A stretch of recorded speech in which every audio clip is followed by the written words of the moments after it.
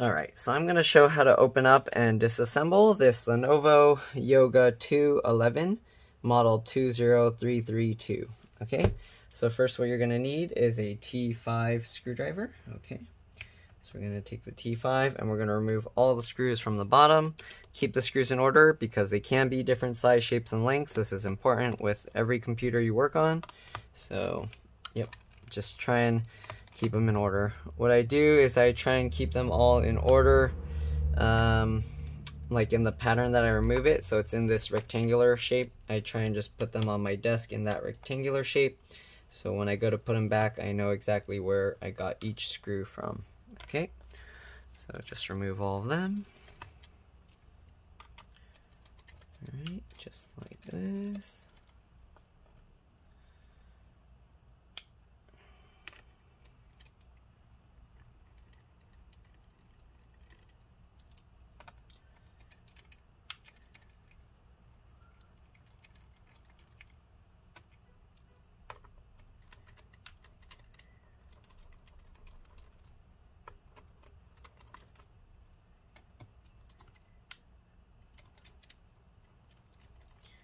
Alright, hopefully there's no hidden screws on this model. I haven't tried opening this yet, but we got all those 10 screws out.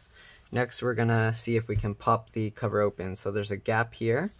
So when I see this kind of gap in the computers, I open it up, get my fingernails in that gap, and I use my thumbs to push on the other end to kind of try and pry it open. So here you can see the cover's just popping open, just like that. Okay, and then what I do is I pull on it and then I try and run my fingernail along the little gap here if there's parts that are stuck and try and pull the clips out. Okay, let's see if I can do it with this model. These clips seem to be kind of stuck here, so I might have to use my metal pry tool, but we will see. Okay, yeah, so I don't know, this section here on the side towards the back is stuck pretty strong. So let's see what I can do. Oh, okay. So it helped to do that. What I did is I put pressure on the middle so that way it flexes the cover this way and it pulls the clip inwards towards the center. And we're going to try and do that on this side too. It looks like they're still kind of stuck just on this corner. There we go. All right, and there we go. We got the cover off. Pretty simple. All right, so this customer wanted to upgrade this to an SSD as well as upgrading it to Windows 10. I think they said Windows 8 is on it or something. So anyways, make sure the computer's off. I'm not going to do too much disassembly on this. I'm just kind of opening it to show what's inside. There's no fan in here. There's no ventilation. Here you can see, I believe this is for the touchscreen, maybe the webcam or the microphones and cameras. You got the LCD LVDS connector. If you are going to mess with this connector, make sure you disconnect the battery first. Press and hold the power button for about 10 to 15 seconds with the screen open, and then that will drain any power from the board to prevent damage. You got the charge port or the DC jack here. Looks like it's a little bit loose. You got one speaker here with the connector there, another speaker here with the other connector here. You got the wireless card here with the two wireless antennas. You remove the antennas just by pulling up on the tails. If you want, watch my other videos. A lot of them show how to remove the wireless cards and the antennas, but there's one screw, pops up and you can pull it out. You got, oh no, this uses a special type of hard drive. So I'm gonna have to get an adapter if my customer wants an SSD on this. I didn't realize this uses a special type of hard drive.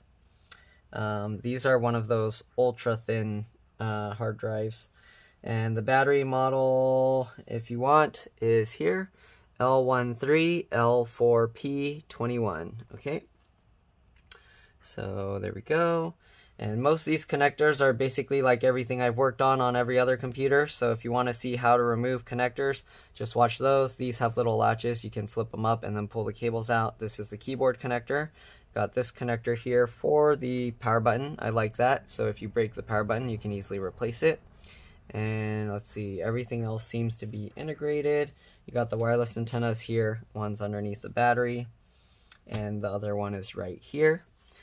Okay, other than that, it doesn't look like there's much else. This appears to be the RAM soldered to the motherboard. And yeah, so I'm going to see about pulling out the hard drive. It looks like we're going to need a PH0, JAS0, possibly a PH00. Let's see. So we'll take out the one screw here.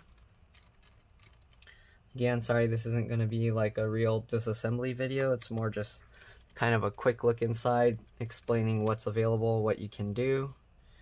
Alright.